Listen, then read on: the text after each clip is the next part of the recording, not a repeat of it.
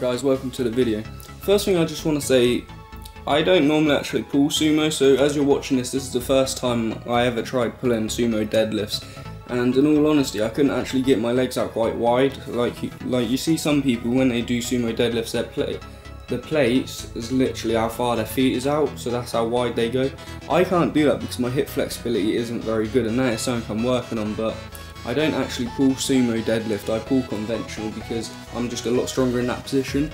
For instance, my 1 rep max on conventional deadlifts is 155 kg, which I only hit a few days ago. So that's what happens when I pull sumo. I just obviously can't pull it as much, but it's something I'm starting to incorporate in my workouts to get a bit stronger on. And some of my mates are helping me with the form a little bit, like to help me sit down more and pull more through my legs or whatever, but I am pretty happy with this form. If you watch when I actually go to pull the weight, my back is obviously straight, so there's no real arch in my back, which is pretty decent.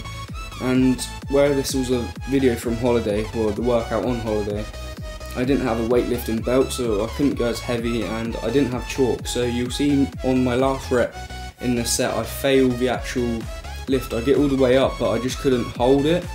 And the reason as to why that happened was because normally when I deadlift I use chalk because my grip gets pretty weak, and to be honest my hands sweat a lot when I'm deadlifting, so as you could see there I just couldn't necessarily hold it, but I completed the lift anyway. So that's just what I wanted to speak about, my deadlifts, and it's something I'm going to work on doing sumo a lot more, but conventional I feel so much stronger as, and you will see a video next week with my conventional deadlifts in, and you will notice it's a lot stronger. I was pulling 130 for 3 to 5 reps and it just felt so much easier, okay?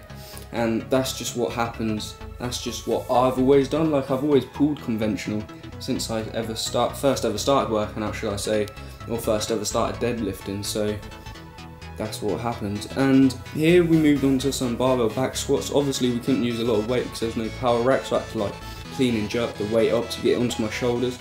This is just 40 kg and I went between 20 to 30 reps, just burning up my legs, going arse to grass and just getting as much volume in as possible.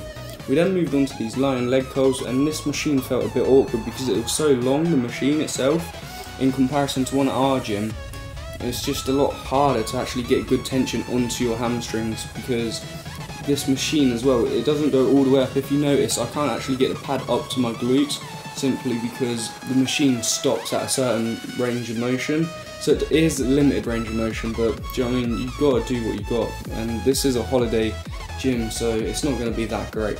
Then we moved on to some hip abductors, simply because it keeps the hips nice and healthy. As well as that, this helps my knees to not cave in on my squats, so something I was working with. All the reps and sets will be in the description box below, just in case you wanted to see what I was doing.